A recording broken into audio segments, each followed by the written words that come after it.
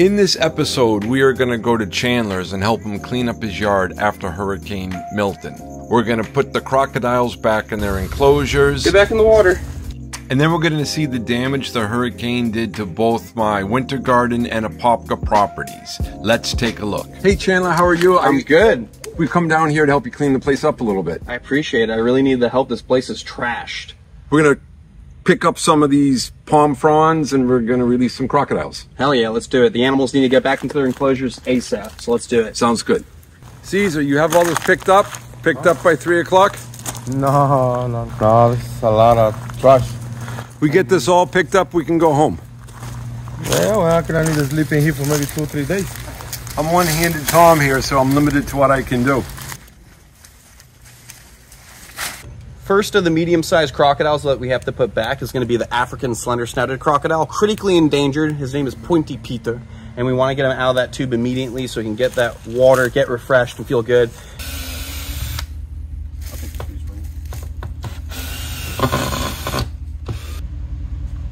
All right, time for the slender snout to go back home. Come on. There we go, beautiful. I hate to box them up and stress them out, but it's better than this animal potentially getting loose into the ecosystems of Florida. Yeah, brother. Yeah, good time.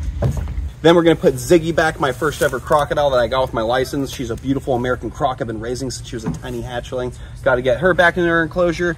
Go. All right, Ziggy. Oh, I'm sorry, Mama. I'm sorry. Come on, back in the water. There we go. Happy crocodile. You like it? Oh, I love it, Caesar. I don't like. Man, you don't have those in Mexico. You got to stay. No. I don't like the crocodiles. You don't like the what? The crocodiles. What do you call them? What do you say? Crocodiles. Crocodiles. That's bad. Look at this. I don't like it. I don't like snakes. I don't like it. This. It's not good for me. It's bad. And then the finale, we have to get old Nadia, the naughty Siamese crocodile, back in her exhibit. She ate a bunch of chicken before we put her into the tubes before the hurricane came and hit, so she went to the bathroom in the tubes. There's goop and poop everywhere, so we want her out of there, we want her clean, and we want these crocs back in the nice Florida sun. What's up, pretty girl? You okay? You okay? Come on. Oh, come on. Get back in the water. Come on. Come on. There we go. Yeah, okay. Beautiful. So we are gonna put the large male Cuvier's dwarf caiman. We're gonna put him in here where he used to be temporarily.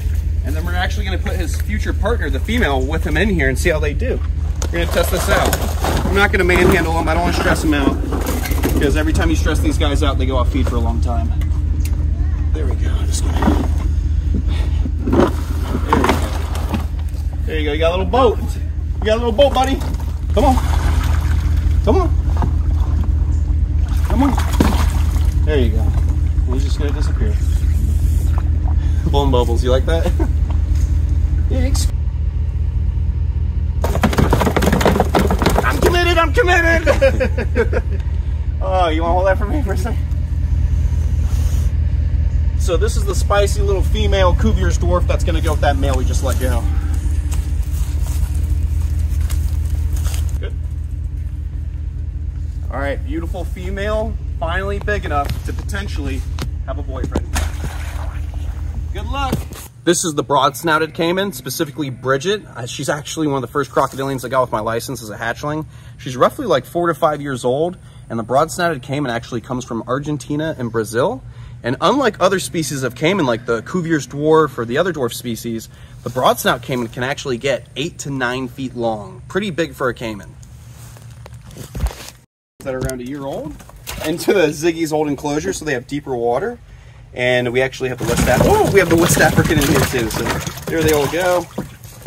One little West African to go. Look at that. Super cool looking crocodile. We got Tom hanging out. Tom, we're both vlogging. We're both vlogging it up. Beautiful West African crocodile right there with the Americans. And now that will promote growth because they'll have more depth of water to exercise and use their muscles, which is really good. This is Anakin. Watch out, he might jump up. Anakin, my saltwater crocodile, he pooped in here. So he was upgraded in a massive enclosure, but we're gonna have to put him back in his original enclosure for now. We'll get that nice big enclosure later, but for now he's gonna be in here again, just because we wanted the Cuvier's dwarf caiman to have a big exhibit. He is the largest species of reptile on the planet, Crocodilus porosus. They can get over 20 feet long. How gorgeous is that? Broad-snouted caiman. They can get about 8 feet long, and they're from Argentina and Brazil. Very short, broad jaws as they get older. How cool. Little dinosaur. Looks like a little T-Rex. Look at those eyes. These are my sweet little puppies right here, my American alligators. Oh, Cheech. And we got Chong. They're getting too big to double fist. Oh. Not a good idea. Let me get a better grip. Yeah, these guys were confiscated by FWC. So somebody had them and they needed a new home. They came here as hatchlings, and now they're probably like a year to 2 years old, because I can tell when they're about 2 feet long, they're about 2 years old. Once they get to 6 feet, they start to slow down their growth rate, but every year they grow about a foot. So it's a good indicator. How cool. Chong, what are you doing, Chong? Come here, Chong. Come on, Chong. Come on. Oh. Relax, Chong. Relax. Say hello to Tom. Say hello to Tom Holt, Chom. Cheech. Chong, whichever one. Cheech, say hello to Tom. Tom, say hello. Hello. So we have 2 different species of dwarf caiman in the world, and we actually have both species right here. So right there, that's a smooth-fronted caiman, or a smooth-fronted dwarf caiman, also known as the Schneider's caiman, also known as Palusuchus trigonatus, which is the taxonomy, the scientific name. The whole point of the scientific name is to know the exact animal, exactly what you're looking at, because the common names or English names, they always get misconstrued, and there are lots of different common names. So scientific name tells you exactly what you're looking at. This right here is the smooth-fronted caiman. The biggest they get is just over 6 feet. And then over here we have the Cuvier's dwarf caiman, which is actually the smallest crocodilian in the world. The Cuvier's dwarf caiman is actually the smallest crocodilian of all the different 28 species. So the Cuvier's dwarf caiman, the max they'll get is just over 5 feet, which is rare. That's a huge individual. Typically, they're like around 4 feet long. So this is the smallest crocodilian of every species on the planet. Really dark right now. The most heavily armored crocodilian of all different species. Covered in bony osteoderms. Covered in those bony osteoderms. Look at that. That is a dinosaur. How cool is that, Tom? That's super cool. We're going to put them right back. So these guys have been doing good. They get along with each other. And eventually we'll get the smooth front caiman, the opposite sex, so he can be with his own group. And I think the facility is actually trying to get that. Oh! All right, so here's Layla, my American crocodile, named after a cat that passed away I used to own when I was a kid. Come on, Layla. Come on, Layla. Time to feel good again. There we go, Mama. Beautiful.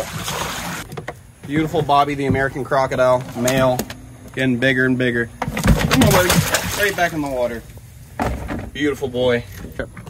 All right, and this is my beautiful Cuban crocodile, Guapo, who likes to jump. Uh-oh. There we go.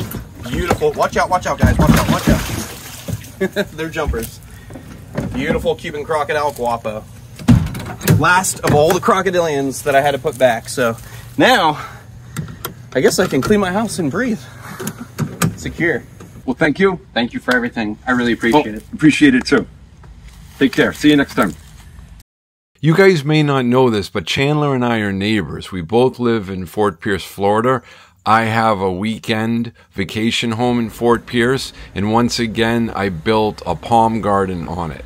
It sits on the intercoastal, it's 2.5 acres. I planted everything on the property. It has a lot of coconut palms in the front yard, and I got a whole bunch of royal palms in the backyard. This right here is a tahini palm, a very rare palm that there's not many outside of botanical gardens. The garden has about 200 palm trees, about 75 varieties. Everything in this garden is tropical.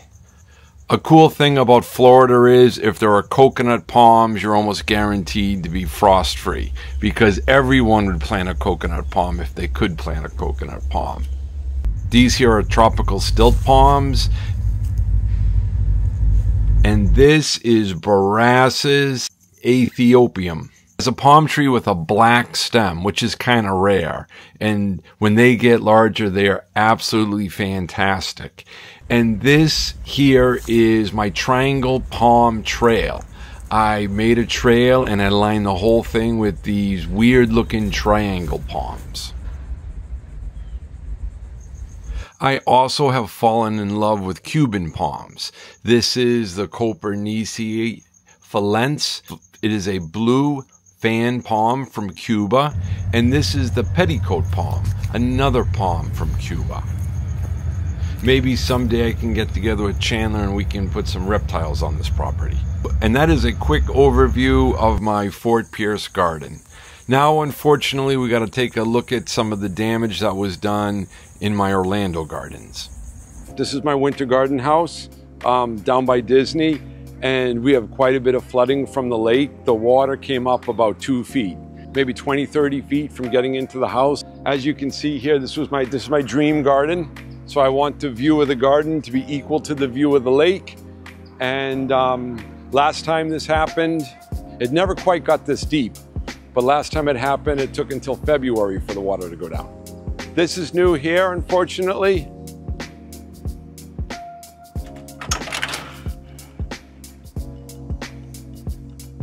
This here is my screened-in porch. It's only a couple years old, and we lost the whole thing. No one got hurt, so I guess that's the important thing, and it's only money. So we have to rebuild this. Hopefully all the palm trees will live in the garden.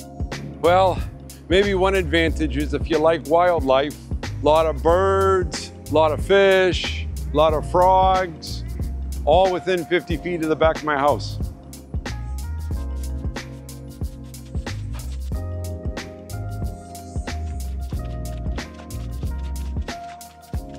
The water's like 2 inches deep and it's all filled with minnows.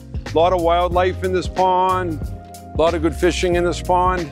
I'm just talking to my neighbor Jeff. In 20, 30 years, the water's never been deep like this before. I thought there was a lot of fish out there. There's many more fish in here. This is where it all started. I came here, planted everything here. This was just a field. Now I'm hoping most stuff doesn't die. In fact, you can see up here, there's a little bit higher ground. These big palm trees, you can't replace that. I don't know. If you have enough money, I guess you could replace it. But hopefully it won't be that bad. You can see the water's already come down. So you can see right here, this is where the water was. And like my friend Jeff said, he said it's already come down 2 inches, maybe 3 inches. I meant for this to be a driveway and not a jungle cruise. It is a very unique piece of property. It is about 5 acres, 1,000 feet on the lake, just 3 miles to the entrance of Disney, and you can't see a single neighbor from the house. So I love this piece of property. I just got to learn how to live with the flooding.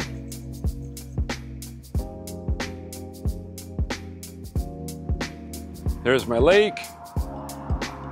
And here is the entrance to my property.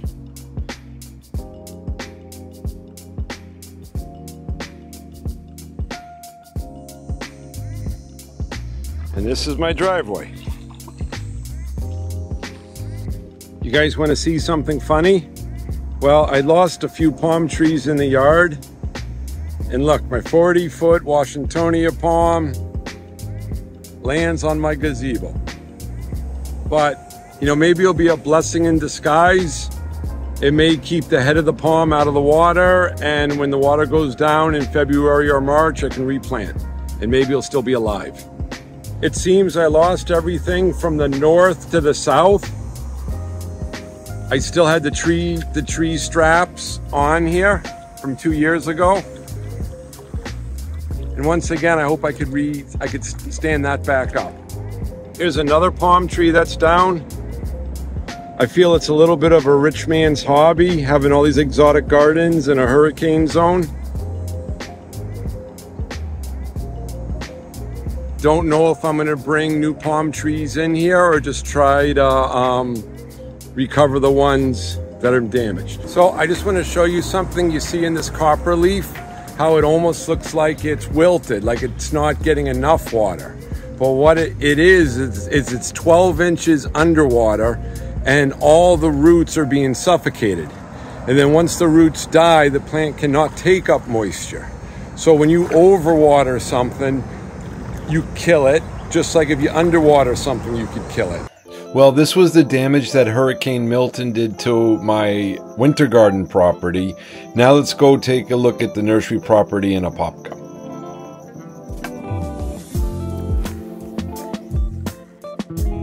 Here I am at the southern end of my garden. It's the lowest part of my garden. It's by my 350-foot pond, and there's zero damage here.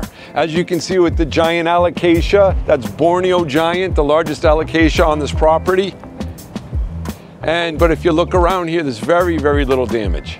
Unfortunately, there's no saving this palm tree. This palm tree snapped in half. I had 2 or 3 here in Apopka snap in half. I had 2 or 3 in Winter Garden snap in half. Then I had maybe another 10 palm trees blow over. But I'm hoping when Jim and Corey comes back at the end of the week, we can just stand those back up. And other than that, we've had very little damage here. Other than I completely lost one of my greenhouses. One of my greenhouses got destroyed. We lost about 6 greenhouse covers, and we had a couple of humongous washouts that we'll show you that as well. So all those tubs you see in the water are my water lily pots. During the storm, my water lilies got flipped upside down and the tubs blown all over to the west side of the pond. My water lily garden is very discouraging. This may be the worst my water lilies have ever looked. And in January, I am hosting the Aquascapes Winter Retreat. I don't know if I dare go into the water with my broken arm and try to fix the lilies, because I really don't have any employee that walks in the water except for me. I really lucked out, everybody. This garden, like I said, it needs to be cleaned a little bit, but it's in pretty good shape here. Unlike this section right here, the next section I'm going to bring you to is completely destroyed. As you can see, everybody, this section of the garden did not do as well. Fortunately, there's not a lot of expensive palm trees here. These are all my Saba bananas, and everything broke this way, which means that the wind came out of the north. And hopefully, they're all going to have new shoots that are going to come from the base again. And I think these were 20 feet tall, so it may take 2 years to get a full 20 feet tall. But look, this place has been nuked. Look at these alocasias. Look at the alocasia leaf.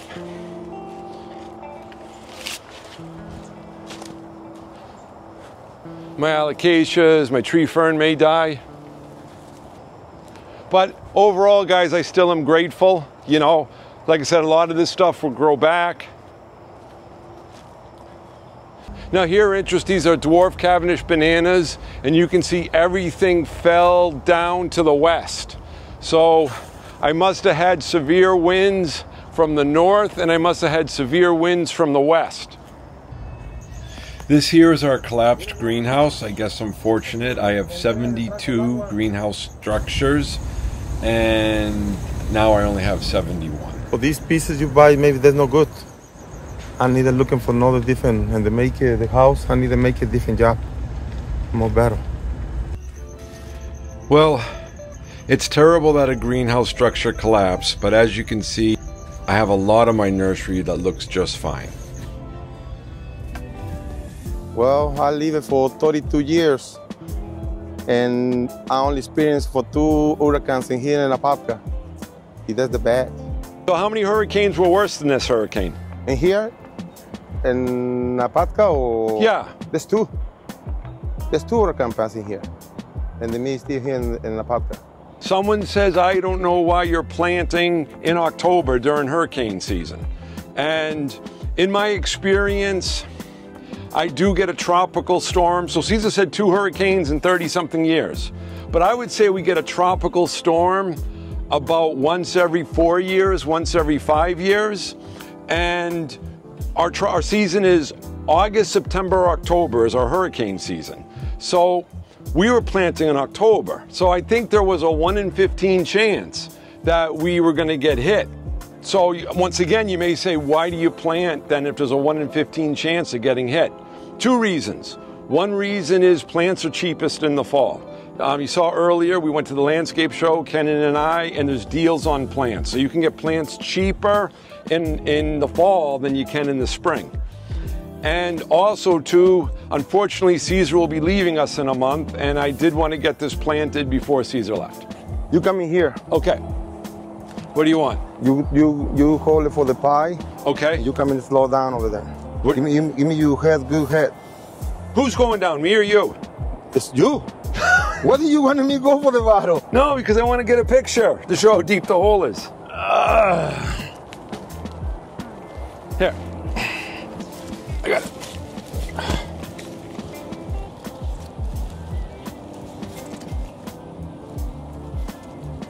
All right. Okay. So, look at that, everybody. We have these washouts. I'm sure you see on the news, you have the washouts, entire roads get washed out. And this is the biggest hole we've ever seen at this nursery. Wow. You gonna be able to get that palm tree out of there, Caesar? Yeah, I'll do it. Yeah. Okay. All right. You want some help getting out? I got it. Caesar, that wasn't dangerous. You told me it was dangerous to go down there. No, for you. Okay. For you, it's dangerous. Okay. We will see you next week, and don't forget to like and subscribe.